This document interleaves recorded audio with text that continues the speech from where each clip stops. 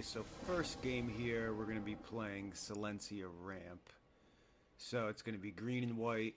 We're going to be using a lot of landfall triggers, cards like Skewed Swarm, Fell at Our Retreat to fill up the battlefield and overwhelm our opponent. It's kind of a mid-range deck, it's not too aggro. Kind of takes a while to get going. So we each just drop a forest for our first turn. So he casts his own Prosperous Innkeeper. We have one in our hand there. That's probably what we're going to put out next turn. He drops Cleric Class, sacks his treasure token. So it looks like we're dealing with some life gain. So there's our own Innkeeper. We get our own treasure token. So that's going to give us a mana advantage, so on turn 3 we're going to be able to cast something for 4 mana we normally would have had to wait for. So he's got another life gain creature out there. This time it's a 1/4, so it's going to be a little harder to kill. Alright, so let's see if we go for the Chariot or the, okay. Eska's Chariot.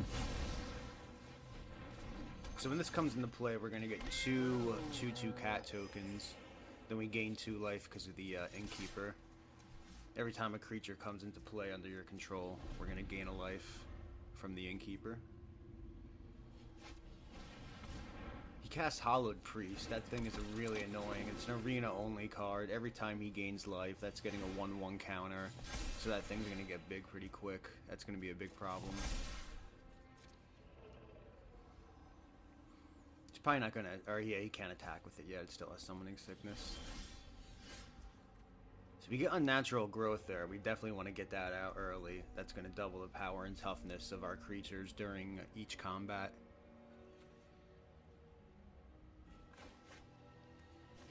So we put that down for the forest, and then we cast Yasharn. So when he comes into play, we get to search our library for a basic plains and a basic forest and put them into our hand. So now we're going to crew the Chariot with Yasharn. That's perfect because he can't attack, but we can still tap him for that ability. So now when the Chariot attacks, we're going to get to create a copy of a token we control. So for now, it's just going to be a cat token, but as you can see here, we're starting to fill the board up. I was hesitant there because he can kill it, but I think he's just going to take the damage because he doesn't want that that Hallowed Priest as his win condition, basically, probably.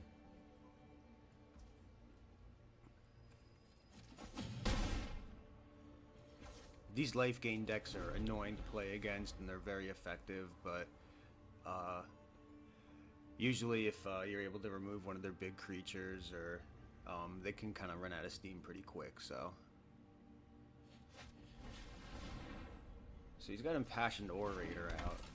So now he's going to gain even more life every time he gets a creature under his control. Yeah, I think it's going to start getting huge. He's not going to attack yet, because I can still, if I block with all my cats, that his creature will die. So I'm thinking about probably the Wrenn and 7 or the Skewed Swarm.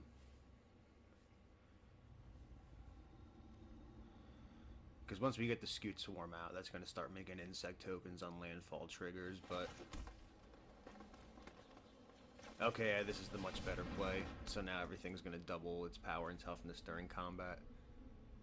Yeah, he's looking at that. He sees it. He knows what's up. So now it's going to be an 8/8 during combat. Yeah, and as you can see there, he's got some problems now. So we're going to attack him with our 2 8/8s. And we're going to get another cat token.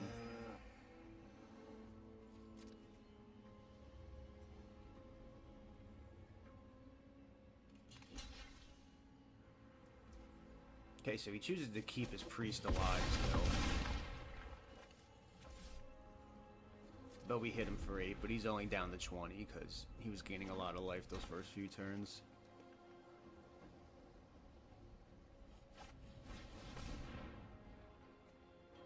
think he's gonna fight. Yeah, he's gonna fight one of our creatures here, so we're gonna lose the Yesharn.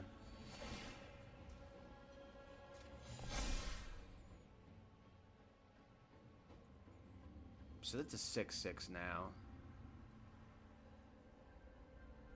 Let's see if he chooses to attack or not. He might not want to leave himself open.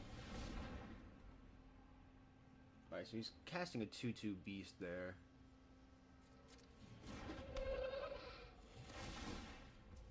Yeah, and he's just going to keep gaining life, and that's going to keep getting bigger.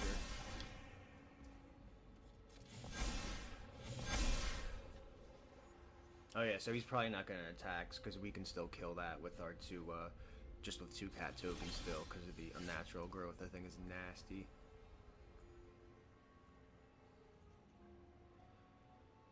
We should probably cast the Ren in 7 here, because once that's out, we're going to be able to make those tree folk tokens.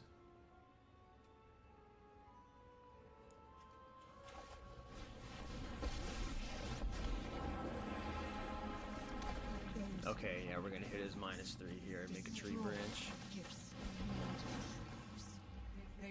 So that's a 6/6. It's gonna be a 12/12 on combats now. That is nasty. A lot of these life gain decks, people don't realize if they just added a little bit of removal, enchantment or creature removal, they'd be so much more effective. A lot of people just don't play removal for whatever reason. So he's probably gonna kill he can kill the chariot here with the Hollowed Priest, but I don't know what he's gonna choose to do, but we're gonna get to make another tree branch here.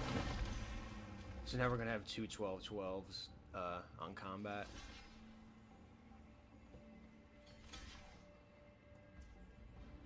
Yeah, I think he's overwhelmed here. It's not really gonna matter what he starts blocking with, but he keeps the priest alive still.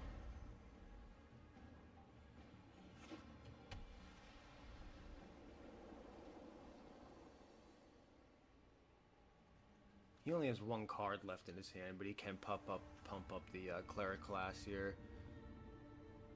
That will give him some additional life gain abilities. Ooh, pacifism, old school. So he throws pacifism on the tree branch, so now that can no longer attack or block.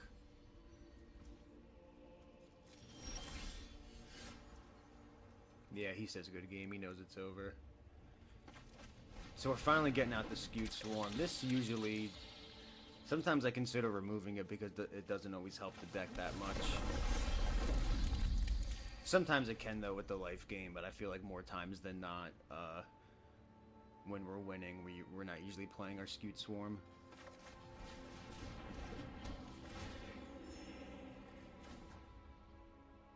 So now we're going to use his +1 ability. That can backfire sometimes. So we look at the top 4, yeah, and we put the lands into our hand, but we lost. We had to put the non-land cards into our graveyard. That doesn't matter though. I think it's pretty much over here. We're just going to attack with everything. Yeah, and that's just nasty. That unnatural growth, you do have to pay 4 green mana. 5 total, but it is still, once that's out, it's over. But they added more enchantment removal to Kamigawa, so I guess they're trying to curb some of that. Yeah, we're just creating more tree branches here.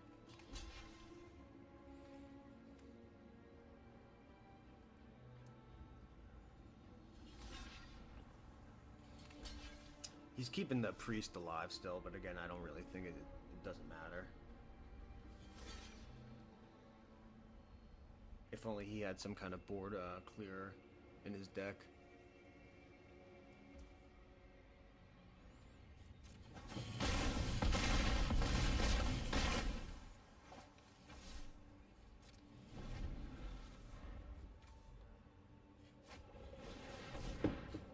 Yeah, and this should be his last turn. He's overwhelmed here.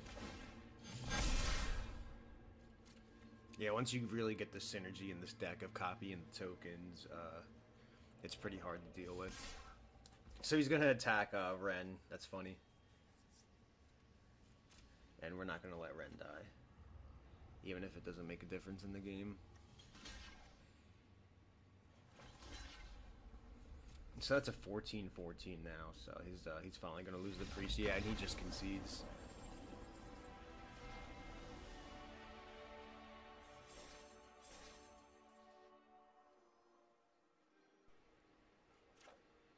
Okay, so we're doing another game with Selesnya ramp. Different starting hand this time. Got some Rook Razors, no Skewed Swarms, no Eska's Chariot. Hate to say it, but when you don't get the Eska's Chariot early game, it can kind of be a bad sign.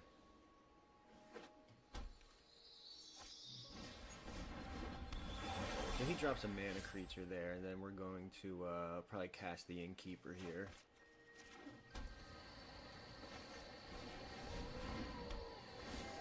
Okay, so we get our treasure token, and then again we're going to be gaining 1 life every time a creature comes into play under our control. Okay, so Quandrix Cultivator, so he's doing some mana ramp here.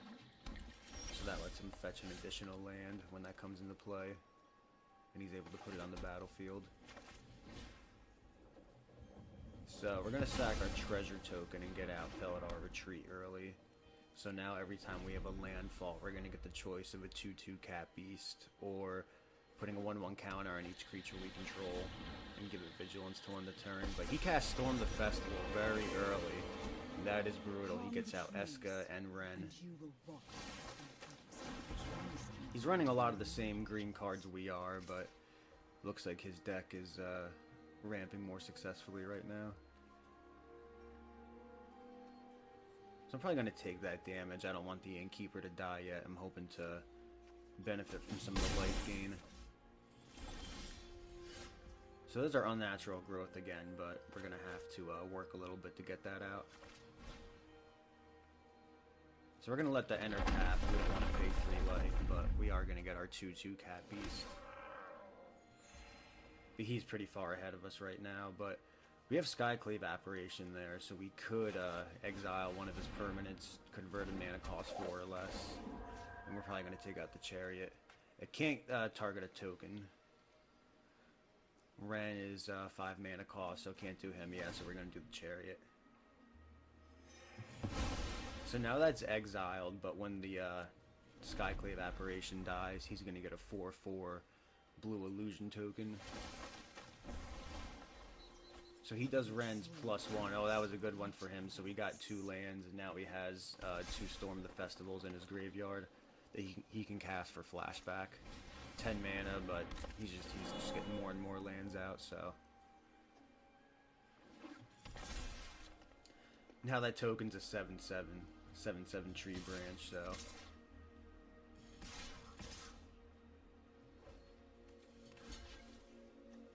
Yeah, this is probably his game in a couple turns. We do run more removal and some board clears than the sideboard, but we're just playing best of 3, so. I'm sorry, we're playing best of 1, so that's not going to be a factor here. We can't access our sideboard. So we're gonna get 2 landfalls from the Evolving Wilds. So we're probably gonna make 2 cat tokens. Oh no, okay, yeah, we're gonna do that. But I noticed the Innkeeper's gone, so no more life gain.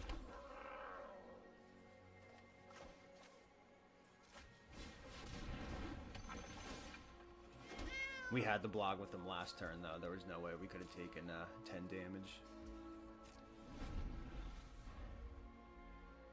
It only would have been 6 then, because we would have gained 4 life, but still, we're overwhelmed here at this moment.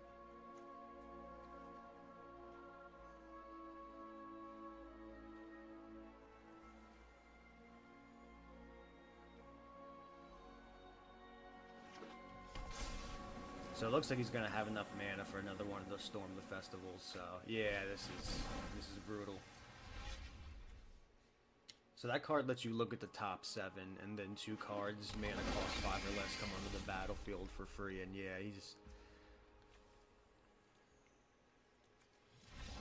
yeah, that was gonna be, he was gonna keep making more tree branches, so we were done there.